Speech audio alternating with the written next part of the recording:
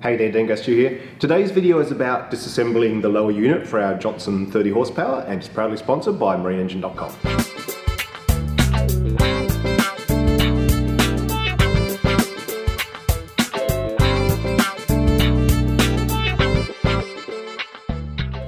Before we do that though, got another viewer t-shirt photo. This one here is Anthony Cohn from Brisbane, so thanks Anthony. Alright, we'll head over to the bench and I'll show you what I'm thinking.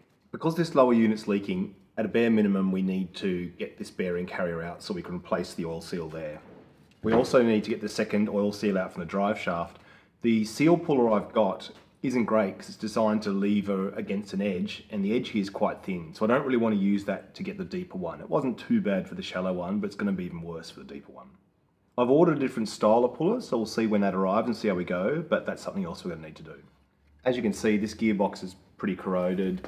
It's got quite a lot of barnacles and things on the bottom of it still as well. We'll start by popping this back on the lower unit stand, then I'll show you what we need to do to get this bearing carrier out. Hopefully you can see there's a bolt head inside the gear case there on the right, and then there's another one there on the left. We need to get both of those undone, and then we need to clean these thread holes enough to put a puller into them, and then pull the bearing carrier out. The only imperial sockets I have are a 3/8 drive, and they actually don't fit through the gap in the bearing carrier. So I'm going to go to 1/4" drive sockets and use a metric one. I think they're 5/16 bolts, but I'm going to use an 8mm socket. So far so good, feels like it's coming undone. Just go get myself a little parts tray before I lose them. Now I've removed the 2 bolts that hold the bearing carrier in, I can use 2 other threaded holes to pull the whole bearing carrier out. To do that, I've bought some threaded rod. This is 1/4" 20 threads per inch, and I'm just going to cut up 2 short lengths, weld some nuts on the end, and we'll use this with our puller. Before we do that though, I've also got a tap like this that we can use to clean the threads out, and this one obviously is also a 1/4" 20 threads per inch. Just going to carefully get this started. Normally when you're using a tap to cut a thread, you'll sort of do a few turns one way, a bit of a turn back, but because I'm just cleaning this thread out, I'm just going to mostly be winding it in. It's getting a little bit stiffer now, so I might need to use the handle, but it's not too bad. Alright, we'll wind it out now. So this is the result. You can see quite a bit of gunks collected in the channels of the tap. So this is some of the stuff that's come out. So you can see it would have been quite hard to put the threaded rod in without cleaning them first. A couple of videos ago, people suggested using a bolt or some threaded rod, tapering the end slightly, cutting some grooves in it and making a bit of a homemade tap. And that's a good way to go if you don't have one. I'm just too lazy. I'm quickly now going to put a little bit of oil on the tap and just run it through again. Now I've got the bulk of the stuff out, and that should leave it pretty ready to go. So in case you're curious, that's the result of a second run through with a bit of oil on the tap. Definitely got a bit more gunk out. I need to cut the threaded rod about here based on the length of the puller and the prop shaft. So I'm going to wind a nut down to be just a little bit past there, so when I cut it I can just pull the nut back off and clean the thread up a bit. I went through this in some detail on the video on the Evinrude 150, which unfortunately is a larger diameter threaded rod, so I'll make this one really quickly and we'll get on with it. I could now just wind this nut off the end to clean the thread up, but what I'm actually going to do is weld it on the end here to make it into a long bolt. So I'll just run it there until it's flush and I'll weld it on there. Then we've still got the factory end to go into the bearing carrier. I'm not going to use any filler rod or anything, I'm just going to tack the nut on the end now so I can wind the threads into the bearing carrier.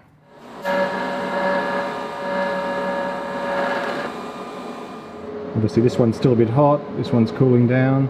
It's melted the edge of the hex a tiny amount, but it's not going to stop it winding in. What I've got to do now is put a stack of washers below that head so it doesn't pull through on the puller.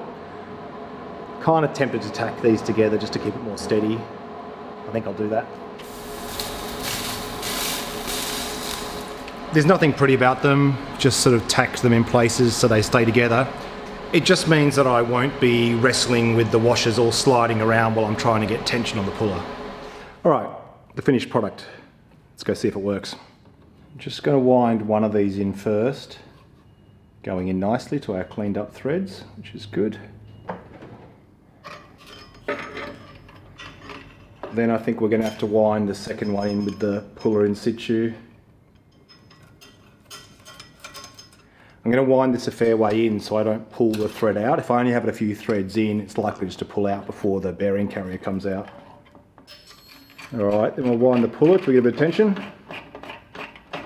Last week I put a bit of spray on the bearing carrier and a bit of heat.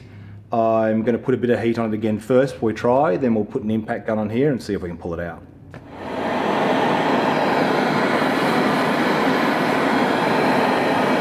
The idea here, of course, is to try and get that outer section to expand a little bit so the inner section can come out more easily.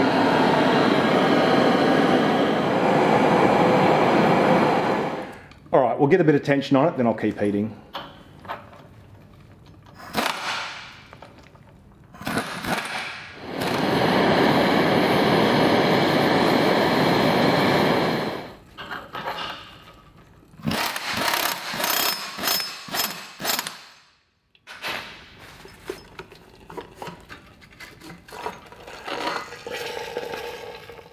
It's out.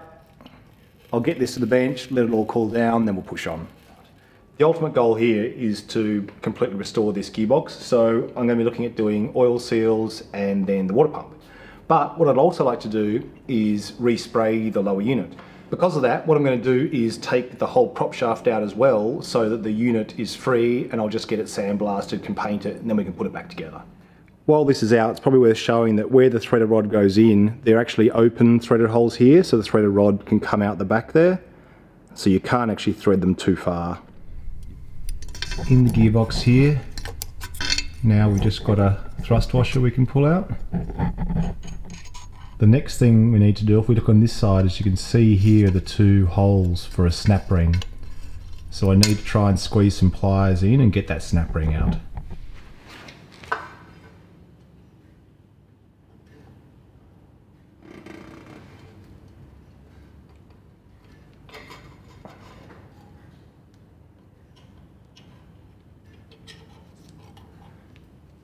Alright, there we go. These things are under a lot of tension when they're in, so just be careful, put some safety glasses on or something, because if it springs off it could go in your eye. Now the circlip's out, you can see the retainer plate behind it has flopped forward a bit, so it looks like that's going to be pretty easy to pull out.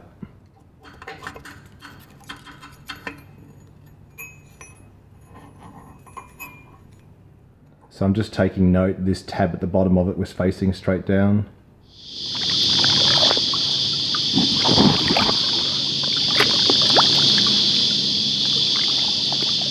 What I might do is take this little keeper off so we can take this collar off, and then we can just grip the shift rod itself and twist it, because this collar here just spins on the shaft. Like the upper one, this keeper's just got a little split in it here, so I'll separate it there and pop that off. Given there's no flat on it to get at a tool, I'm kind of glad it's just winding out by hand easy enough. I guess if it was seized you could maybe get some vice grips or something onto it.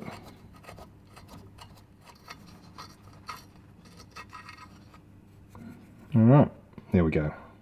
I'm just going to pop the collar back on and put the keeper back on for now. The keepers are sort of a bit of a one-use thing, you're supposed to replace them every time, but I'll keep it all together for now just so nothing gets lost. Next thing is to pull the shift yoke out that we unscrewed the shift rod from. Apparently you just need long nose pliers and pull it out, so let's give it a shot.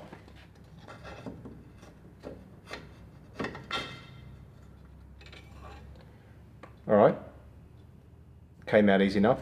The only real trick to getting it out was that I had to push the shift linkage down a little bit. I just leave it inside with a screwdriver, push it down, just so I could get this top section to clear the casing. The bottom is a hook like that, so once it was down I could pull it out. It sort of unhooked and came out. Next thing we need to do is undo this, which is the shift lever pivot pin. So we're going to take this out, and this will allow us to get the prop shaft out. This pin's pretty stuck, so I'm going to try an impact driver on it.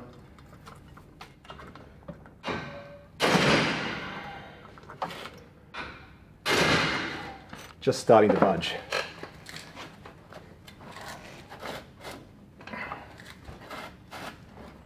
So, gently remove the pivot pin and discard the O-ring. I've got a complete lower unit seal kit that we're putting in later on, so I presume things like this O-ring will be in this kit. All right, now theoretically we can pull the prop shaft out.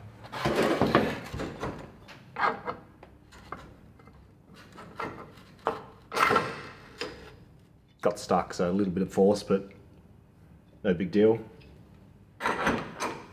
And quite kindly, I'll show you. 2 detemp balls and a spring have fallen out here, which is great because the service manual says to go grab a magnet and start trying to fish them out, so they're nice and easy this time. Pop these in a little Ziploc bag.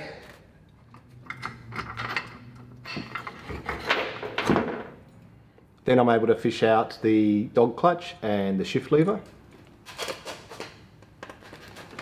Sitting at the back of the gearbox along here is the forward gear, and if I reach in, I can tilt the bottom of it under the pinion gear and pull that out, no dramas. With that forward gear out, the pinion gear can drop down and then that can come out too. So while the forward gear was in, this was resting like this, so I pulled the forward gear out and under, which let this drop and then come out as well. Down in the back there, you'll see there's a taper roller bearing that's for the front end of the prop shaft. The bearing will fall out, but the race will be quite firmly in there, so I'll just get the bearing out for now. So there we go, just a standard taper roller bearer, nothing hugely special about it. Next thing I do is just take these 2 anodes off. Because the trim tab anode was spinning as I was undoing the nut, I'm just going to use a shifter to hold it still.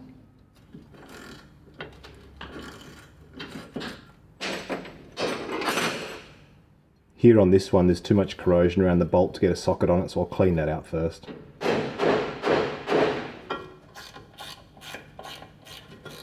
Okay, bolt from the port side out, and then we should be able to just lever this starboard anode out now. I want to get this sandblasted, for better or for worse, as an experiment.